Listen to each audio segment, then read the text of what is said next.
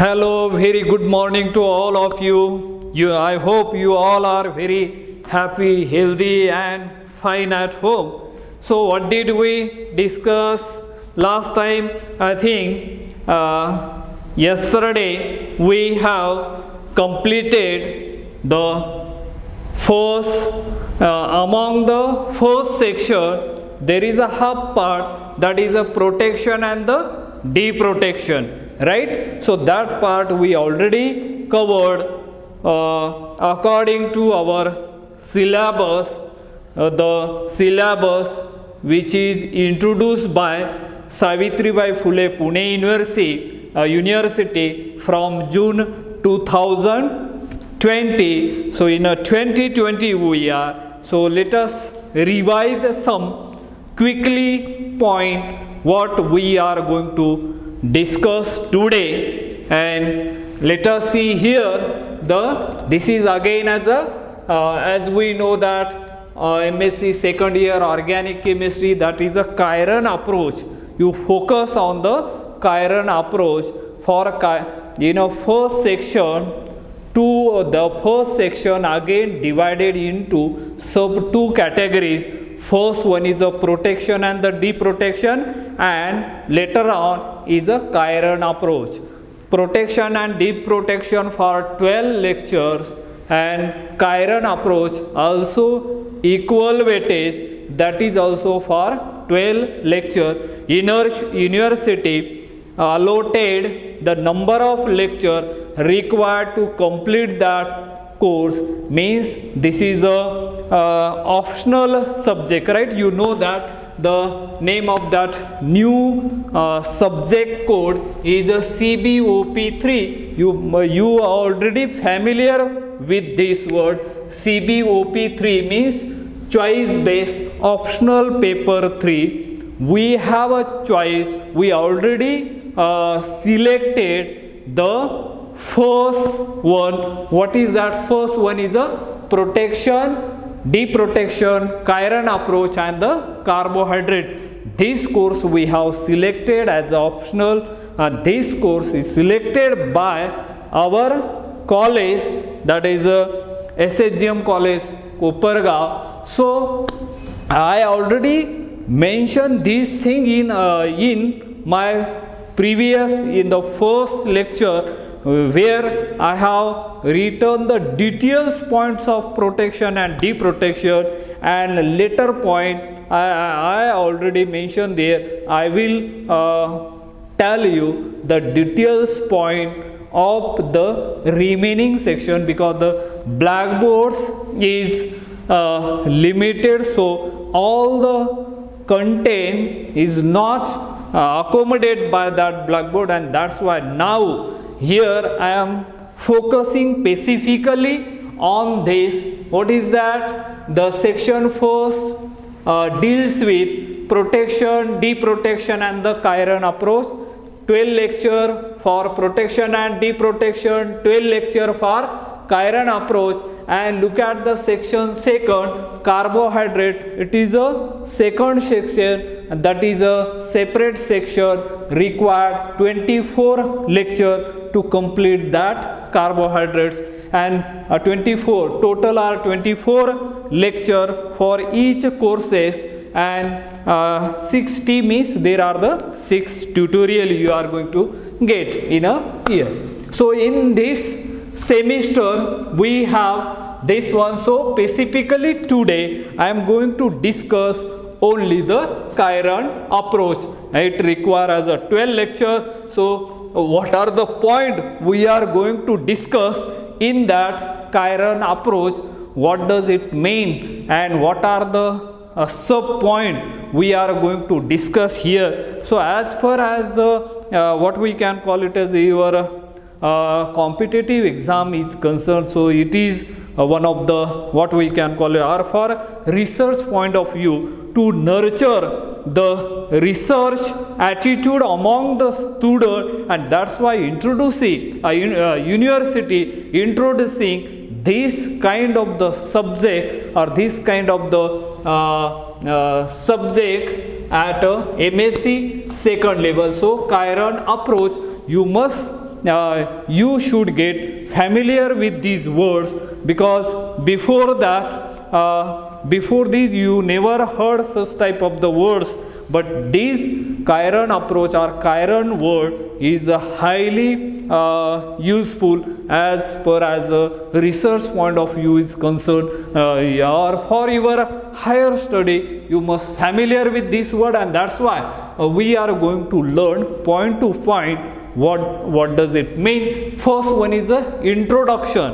What are the terminology, what are the important terms we are going to discuss here. What is actually Chiron approach means what, where it is applicable, why we should study at this, what is the purpose of studying this Chiron approach at this level, what are the application of it, and how, where it is used in organic chemistry, and all these questions answer we are going to get during the study of this particular course, that is in a introductory part we are going to learn that one. Then second point, B point, the concept of chiral templates and the chirons wherein the carbon skeleton is the chiral precursor. What are those? Chiral means what? Precursor. Chiral precursor means what? Or the chiral templates means what? Template. Or Chiron means actually what is that term? Chirons and the chiral templates. What are those terms? What and how they are utilized in the organic chemistry, how they are utilizing and how they get benefit to particular the organic chemistry when we are synthesizing as a natural product, and from where the nature we are going to use such type of the concept while doing actual synthesis in the laboratory. That are the term we are going to learn in detail in that point. The concept, every and each concept we are going to learn in with the more clarity, with the suitable example. Chiral template, chiron wherein the carbon skeleton, what type of the carbon skeletons are there, chiral precursor means what, why we use, so that type of the thing we are going to learn in the point number 2. Then let us look at as a point number 3 is a very important again, the utilization of basic concept in the synthesis of whatever we are going to study here in the introductory part, or the concept of that chiral template, chiral and the chiral precursor, that we are actually going to apply in the synthesis of, as we know that organic synthesis, and whatever the compounds are written here, there are 6 compounds are there, they are the natural product, means they are already present in the nature, and to synthesize in the laboratory, how we are going to synthesize these how we can synthesize, what is the need to synthesize this compound, because in the nature the availability of that is less. So in the laboratory we can prepare in a large quantity of this compound, because they act as a drug or they act as a medicine, and therefore the need to synthesize. So man, or what we can call it as organic chemist, or what we can call it as we can extract this type of the compound from the plant as well as from the nature, and as well as the modern study, modern research application can be synthesize this compound in the laboratory. How we can synthesize, what type of the strategies, how the process are designed to synthesize this compound in a large scale, that we are going to, what type of the precursor we are going to use here specifically in there are various classes of the organic compound, particularly those are present in the nature. Can you use those precursor for the synthesis of that target molecule, what kind of the strategies we are going to apply here, or so that type of the thing we are going to learn while studying the utilization of basic concept in synthesis of S-propanediol. Then RS, you might be familiar with this word, yes, RS. These are the relative configuration and they are playing very important role in the organic chemistry. Suppose R is a same, everything is the same, enantiomer, if it is useful for the act as a drug, another one is may not be useful, it is useless. So that type of the, and that's why stereochemistry are playing very, very important role, vital role in the mankind or in medicine. So that type of the how many compound we are going to synthesize. First one we are going to approach retrosynthetic approach are there. Retrosynthetic you might have learned in your previous classes like as B.Sc. chemistry. Retrosynthetic, what are the important terms used in the retrosynthetic analysis, what does it mean, or like as a synthon, synthetic equivalent, reagent, functional group interconnection, disconnection, synthons, synthetic equivalent, that type of the terminology, and that retrosynthesis is there, and that how that Chiron approach is better over the retrosynthetic analysis, that also we are going to learn here. What will be the difference between the retrosynthetic of that compound, general retrosynthetic approach, disconnection approach, and in particularly here we are going to use a specific approach, whatever things are hidden which are naturally abundant. So that type of the thing we are going to learn here, and how to minimize that pollution, or what we can call it, we have to adapt or we have to design the process in such a way that the green technology, everything we are going to learn somewhat in these topics. So there are 6 natural products are there, and these products we are going to learn step by step. First one is S-propanediol, then RS epichlorohydrin, then N plus alanine, and as we know that here is a plus and the minus, somewhere is a minus, here minus, and this plus, they are the rotation, dextrorotatory or the Leo rotated, they are the experimental quantity, and then this L indicate as a relative configuration, capital D and capital L, generally as amino acids are there, they are generally present in a L configuration, and they have a configuration like as a R and S configuration, or all carbohydrates are there, carbohydrate, and that carbohydrate normally as a D-glucose, D-mannose, like this, they are naturally occurring,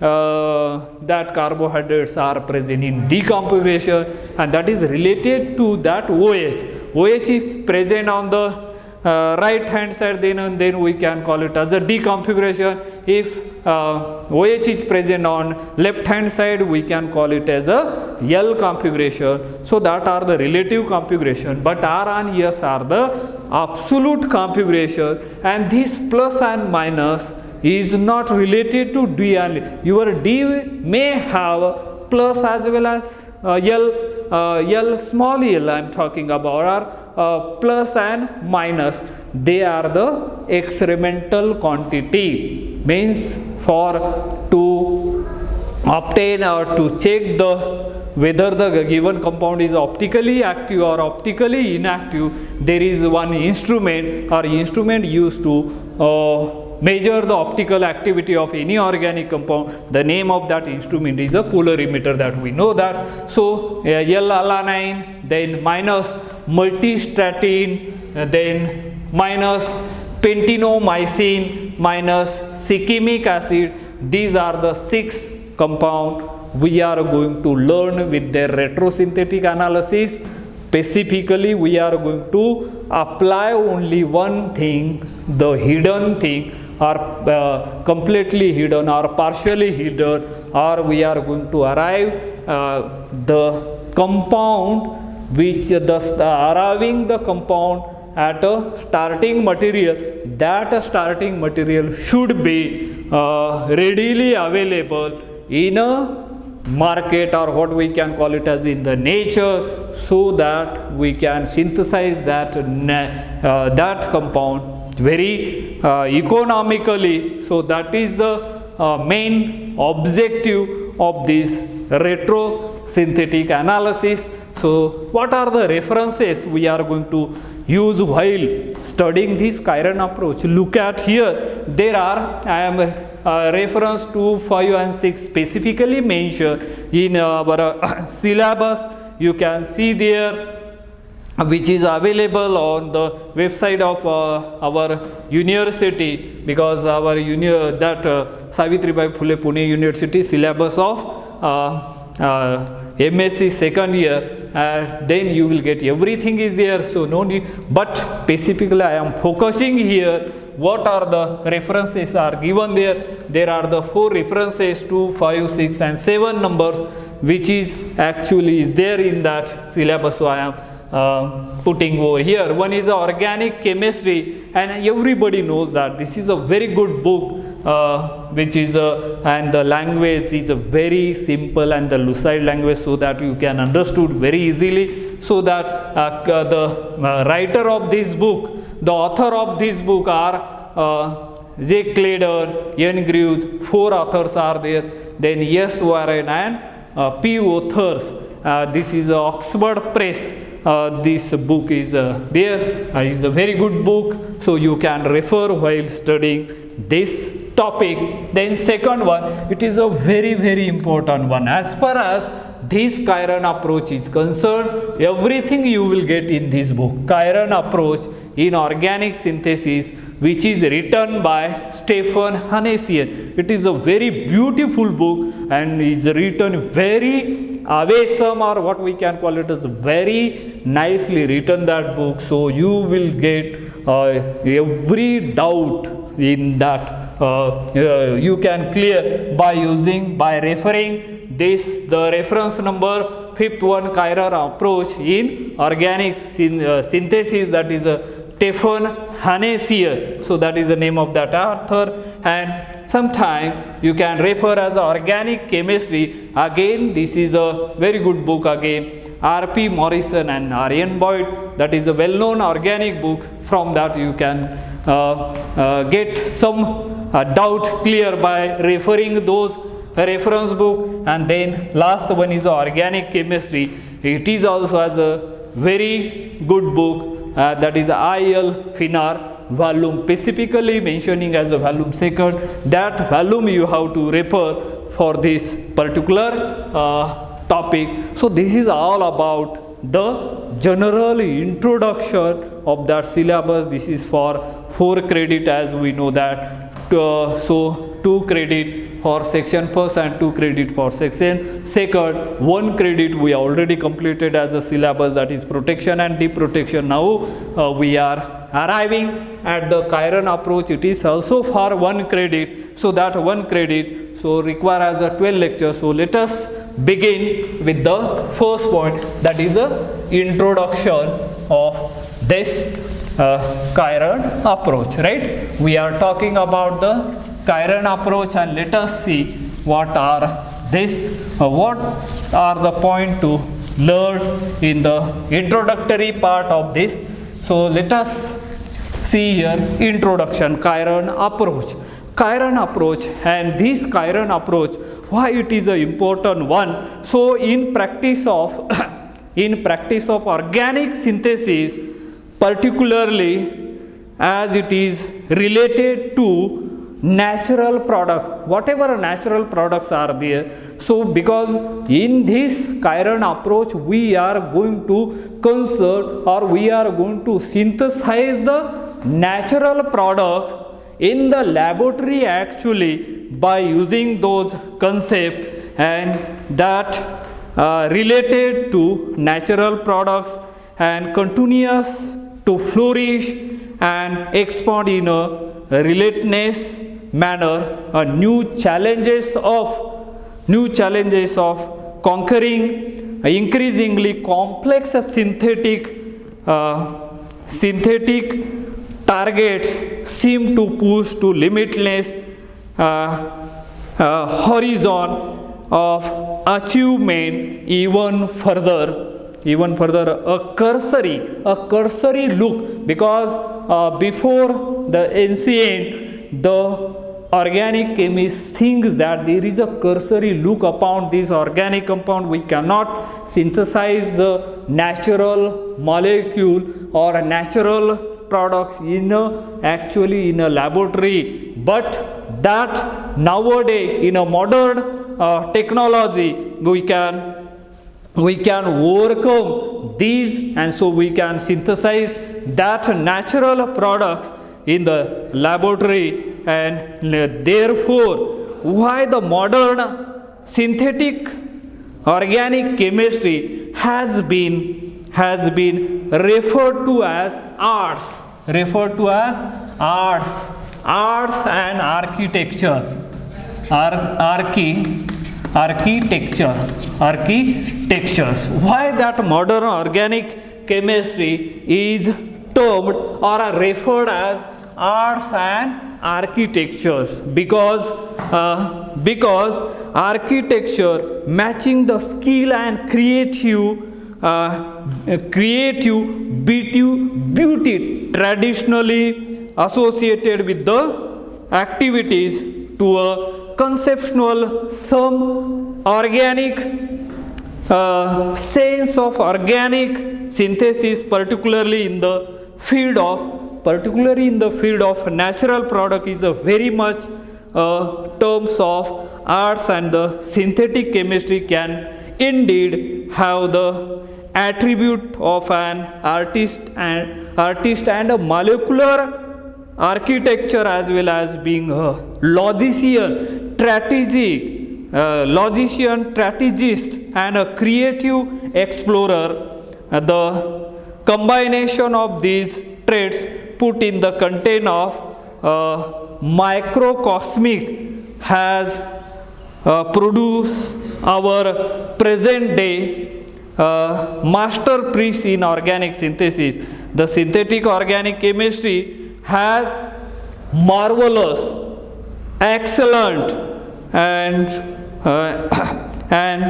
natural tools in producing the most awesome array, or what we can call it as arrange in a very nice manner, how that molecular structure with such efficiency and stereochemical precision. Stereochemistry, as you know, that stereochemical precision in a time span that defies human reference terms. On the other hand, let us see, on the other hand, if there is an area where the chemist can boost or quantitatively coming close to a natural biosynthetic process, it is in the modest attempt to control regiochemistry and stereochemistry in a given transformation. Unfortunately, when a given reaction is not a regio or a stereoselective as desired, the outcome cannot be concealed since a written account is given. Criticism always with that organic chemist. I already mentioned this term, criticism, regarding that organic chemist. We cannot synthesize we cannot synthesize this natural compound in the laboratory. That is a criticism made in ancient time, but that is overcome now in the modern. So nature, however, can disguise such a flaws by a variety of processes various processes designed nicely, and we can achieve or we can synthesize the natural product in chemistry. And traditionally optically pure targets have been obtained by techniques of resolution at some stage in the synthetic scheme. Occasionally optically active starting material have also been used whenever available, which has activated which was totally or partially the need to resolve an route to the target, or once there with the major advances in instrumental techniques along with the vast number of synthetic reagents and the other operational and technical amenities at our disposal, because there is a, while carrying out the reaction, there are the problem for disposal of that side product, or what we can call it as a waste product. It appears that the time is opportune to devise synthesis that utilize readily available and operationally versatile optically active starting material. And some of these basic consideration associated with the type of strategy are summarized here. Let us see here. Those are strategies, how strategies are applicable or used while synthesizing the natural product in the laboratory. Let us see, here is a target, right? Target, and here you can use as a word, that is a chiral precursor.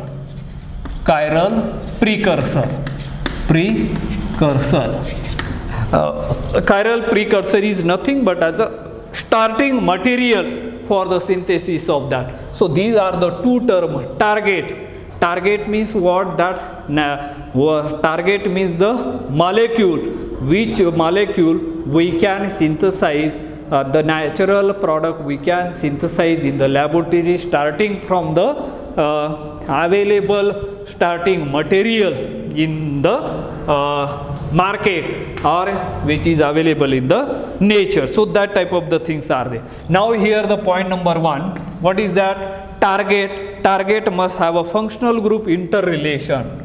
Functional group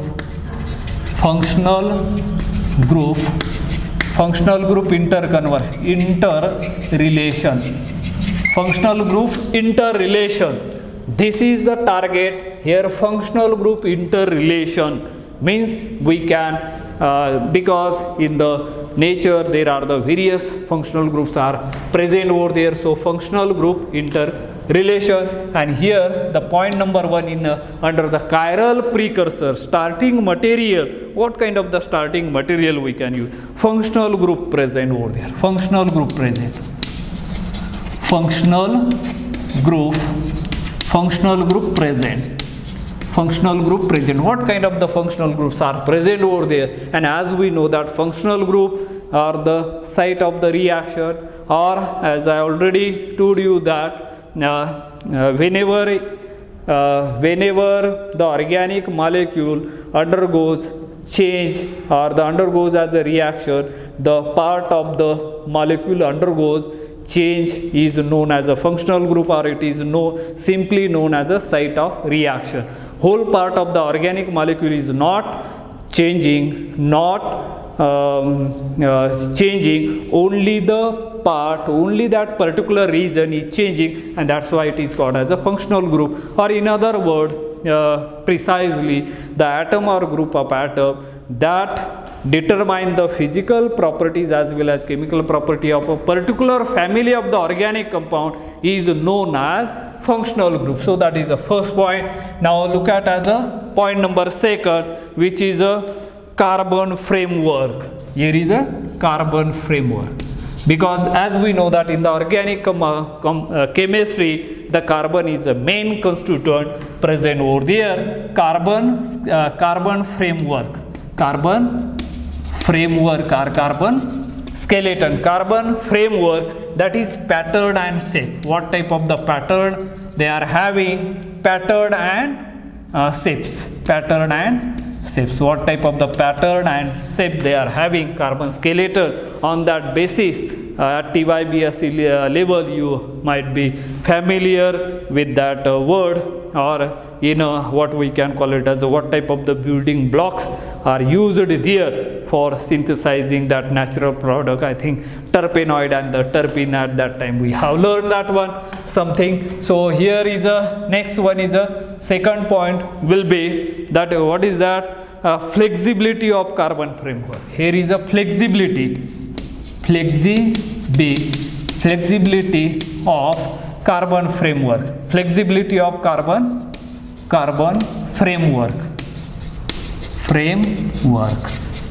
Flexibility of carbon framework is because that is a chiral precursor. Starting from the precursor, chiral precursor, nothing but as a optically active starting material, and that's why there should have a flexibility. If it is a fixed one, you cannot synthesize the target molecule, and that's why flexibility of the carbon framework. But here it is a fixed pattern and the shapes is there, so that's why it is in the target, this one. Now the third one is very, very important as far as this is concerned. That is called as a stereochemistry, right?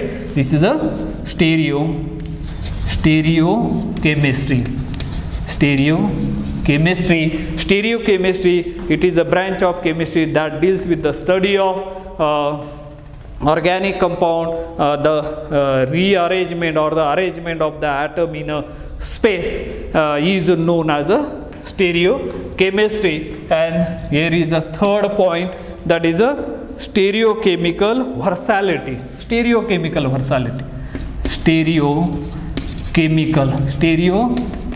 versatility.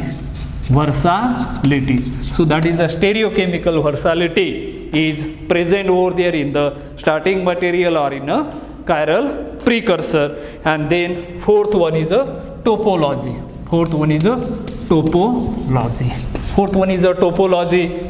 Topology where the particular topology in a fixed definite topology is there, and then we can prepare accordingly that chiral precursor. That is availability and the cost. Here is availability and the cost. If that is not available, readily is not available, then how we can consider as a chiral precursor? And if suppose it is available, but it is very costly, just like as a gold, it is very costly, so we cannot prepare that even though. So that type of the, if it is readily available and cost is economically profitable, then and then these are these starting material we can use for the synthesis of that target molecule. And these are the terminologies we are using in a Chiron approach. This is the somewhat about that introductory parts. Now the purpose of this monograph, as we know that purpose of this monograph means the study is included at a particular means in a same way, in a similar manner, and that's why that type of the thing is called as a monograph. The purpose of this monograph is to illustrate and discuss how carbohydrate, and as we know that how carbohydrate can be utilized as a starting material in the synthesis of natural product of varied structure, complexity and organic compounds containing predisposed centers of asymmetry, while it must be appreciated that no single class of organic compound including carbohydrate, and as we know that carbohydrates are naturally present. As we know that sugar is a carbohydrate, and that's why it is readily available, and starting from that we can synthesize the natural products. So you have to bring that compound at that is a synthon or the precursor, and from that we can easily synthesize our target molecule, because that sugar or glucose are readily available and will become general all purpose building blocks in organic synthesis. And we hope to demonstrate that this little appreciated class of naturally occurring organic molecule can at times come surprisingly close. And within the past few years, several reviews have appeared dealing with the several subject of using chiral starting materials in organic synthesis. The use of readily available optically active hydroxy acids such as plus or minus tartaric acid along others have been duly illustrated, as well as possibility of microbiological and enzymatically transformations leading to optically active synthetically useful building blocks such as amino acids, hydroxy acids, terpenes, etc. The use of carbohydrate and chiral building blocks has also been reviewed in general and account of research activities representing progress in our laboratory.